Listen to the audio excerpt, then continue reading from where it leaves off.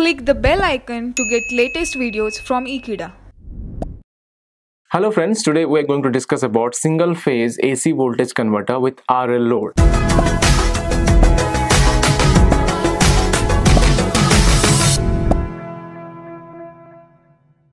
So friends, we discuss about how an AC voltage converter works with resistive load.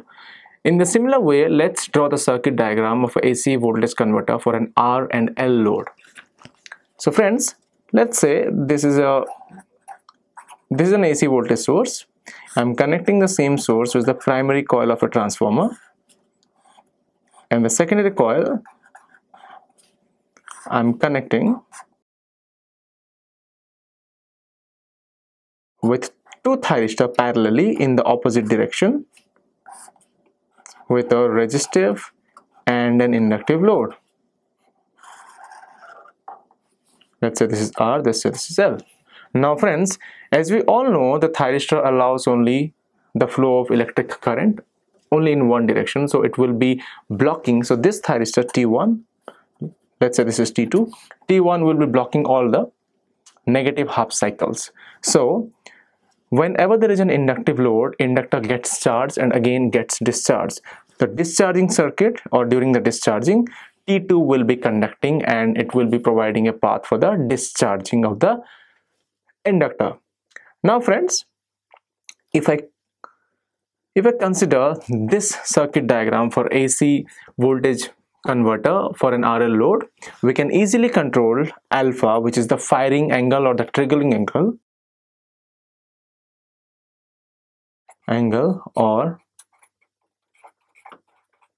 triggering angle. Again, we can control the output voltage accordingly.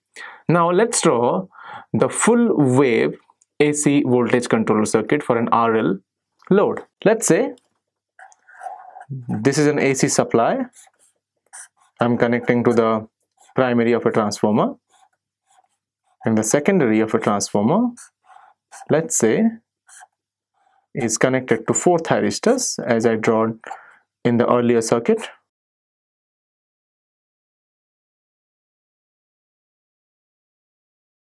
And I'm connecting a resistive and an inductive load across it. So R with the resistor, L with the inductor. Now friends, this is say T1, T2, T3 and T4. Again friends, we can control the firing angle alpha in such a way that we can notice a change in the output voltage. Again, we can provide a path for the inductive current to discharge during the cycles where the thyristor is not operating or during the discharge cycle. Now friends, as we all can see, during the positive half cycles, T1 and T2 conducts, and during the negative half cycles, T3 and T4 conducts. So this is the way we can provide a full wave voltage control or a half wave voltage control for a resistive load and for a resistive and inductive load in combination. So friends, thank you so much for watching this video. Please subscribe to Ekeeda and stay tuned with Ekeeda. Thank you so much.